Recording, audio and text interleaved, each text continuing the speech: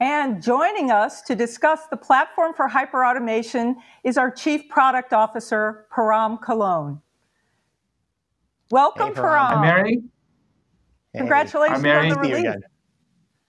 Thank Good you to very see much. you. Good to see you again, Diego. Good seeing you. So Param, we'll jump right into it. We're going to cover a robot for every person and the automation cloud later in the program. So I'd like to focus on the platform for hyperautomation with you. And just for starters, could you explain why is it called the platform for hyperautomation? What is hyperautomation? Why do we call it that? And what does it do?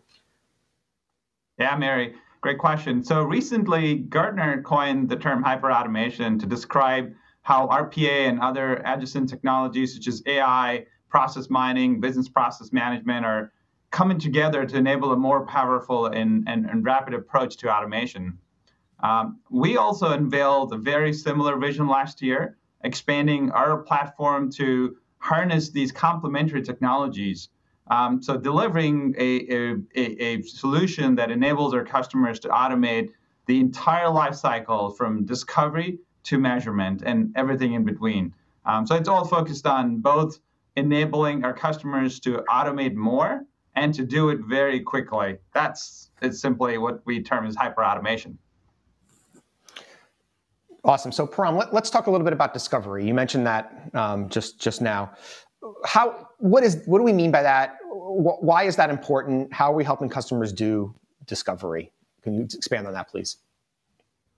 Yeah, sure. So, Diego, discovery is a major focus for this release, and it comes in working directly with our customers. It's a big theme from our customers.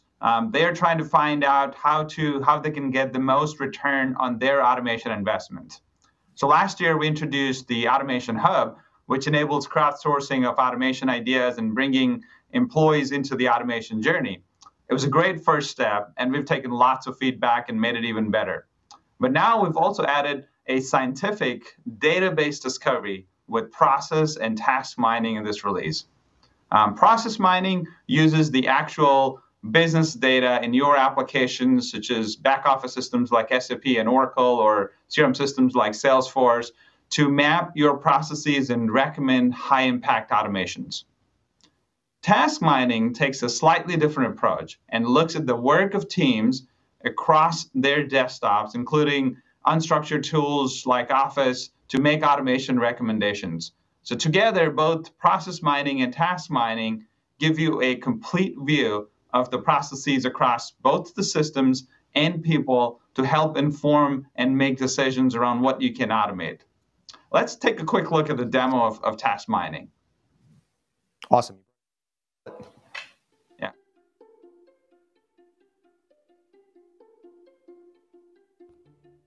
Process mining creates a view of your business process from all the existing data in your line of business applications, things like SAP and Salesforce. Here I am viewing an HR process that pays employee relocation costs. As you can see, on the surface, it looks like a very simple linear process with only a few steps. However, life is never that simple. And luckily, process mining gives me the ability to see all variations of this process that have occurred. We also understand which variations happen most frequently. To use a driving analogy, we are able to see the well-traveled freeway versus the roads less traveled. This insight helps me understand the best parts of a process to automate first to maximize my return. It even allows me to see the impacts of my changes as I deploy those automations by comparing processes over time.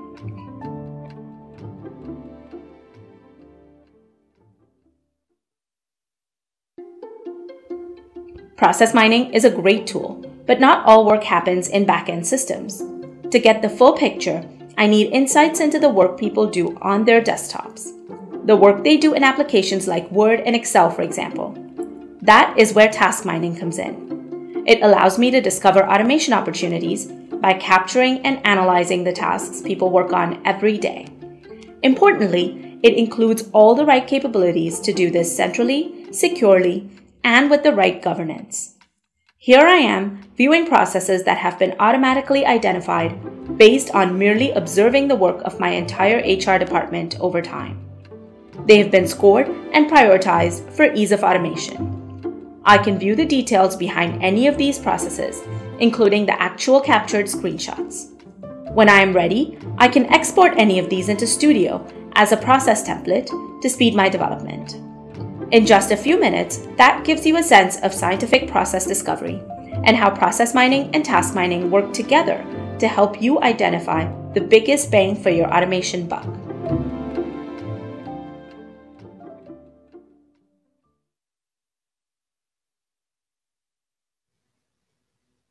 That's terrific. It's really clear how we can help customers identify their highest return automations.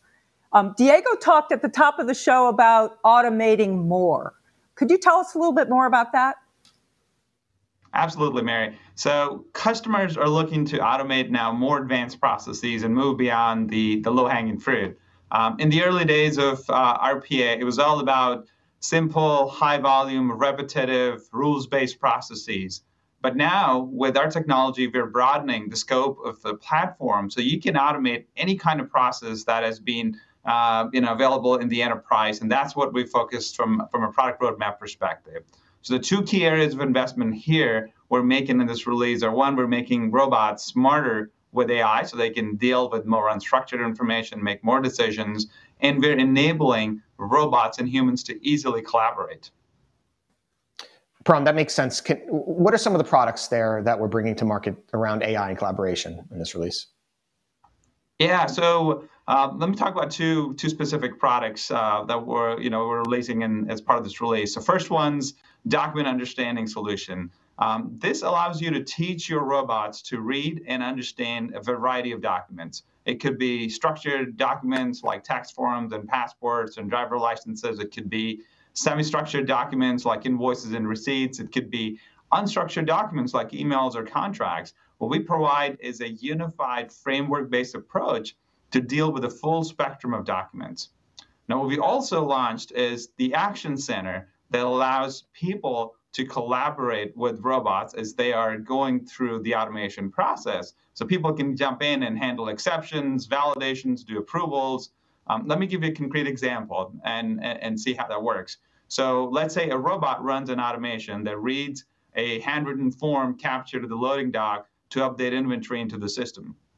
Now, occasionally, the robot has to deal with bad handwriting like mine, and it's not 100% sure it read it correctly. So it needs a human to validate that it got the handwriting accurately. So what happens at that point in time is robot suspends the execution and sends a task through Action Center to a human while the robot continues to work on other things.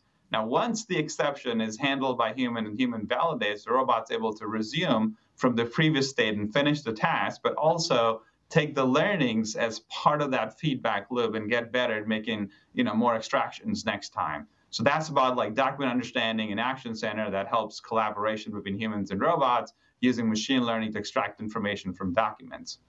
The second part of that the story is AI fabrics. And we see customers need specialized AI skills that are built by their data science team, and they want to give it to the robots so that robots can act on those skills and also get smarter over time. So for example, one of our early customers built an automation that identified high-risk pregnancies to ensure that the expectant mothers were getting the right level of additional care on a timely basis.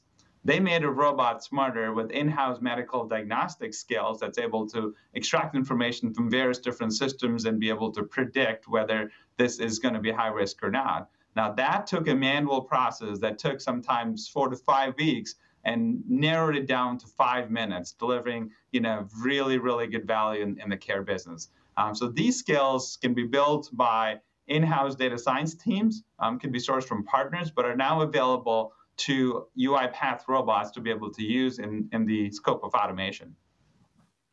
So you have document understanding, which is a robot skill that's provided by UiPath. So it's a new product that's coming out today. It's built by us, and everyone could get it from us.